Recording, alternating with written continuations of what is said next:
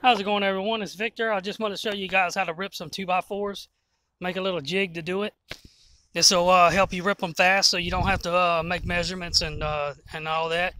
First thing I did was I took a 2x6 and I screwed it down to my sawhorses. You can see that my sawhorses have some wood screwed down to them. So I screwed the 2x6 down to the wood. Then I put two 2x4s up here and I get them as close as I can together. You'll notice that they kind of have a little gap in them. That's because they're a little bit bowed. It's the straightest ones that I can find. It's not a whole lot I could do about that. So you take a 2x6, 2x4, and a 2x4. You push them all together as tight as you can. You screw the 2x6 down on the end and the 2x4 down on the end.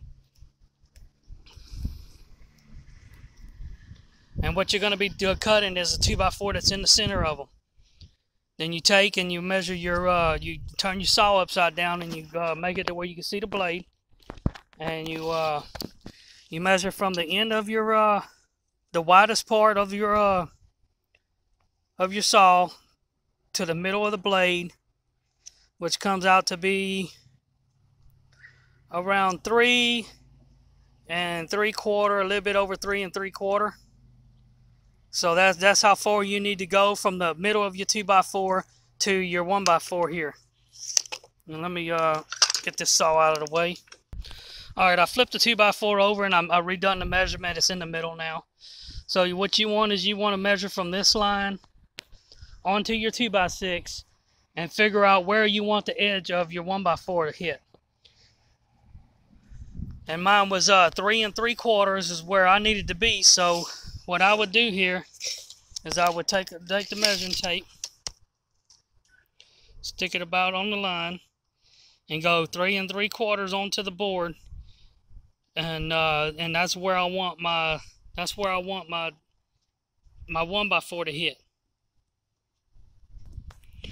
And okay, I took the 2x4 out here so I can get the measurements right. And what I did was I marked from the 2x4 to the onto the 2x6 where I needed it, and it actually comes out to be exactly 2 inches. Right at 2 inches, dead on the money. So what I'm going to do is I'm going to take it and I'm going to mark 2 or 3 different other spots on the board so that I can put my 1x4 on that line. And I'll be back in a second. Alright, now you'll see that I have my 1x4 screwed down to the 2x6. And I'm going to set the 2x4 in there, and I want to show you something else. Because you're going to be cutting a long wood, it's when you stick the 2x4 in here, it can slide when you're trying to cut it. So what I did was I made some little stops down here.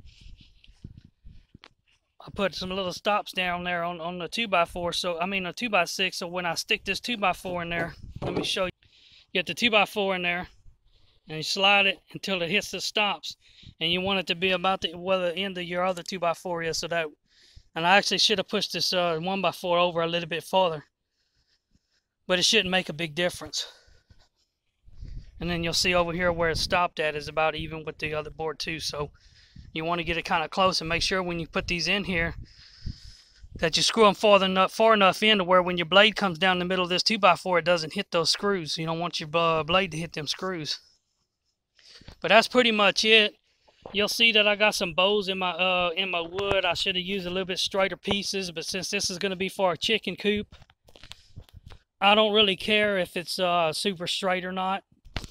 But that's pretty much it. I needed this for a chicken coop because mine got destroyed during Hurricane Harvey, and I wanted to show everyone how I made this little rig to rip 2x4s. So I hope you enjoyed the video.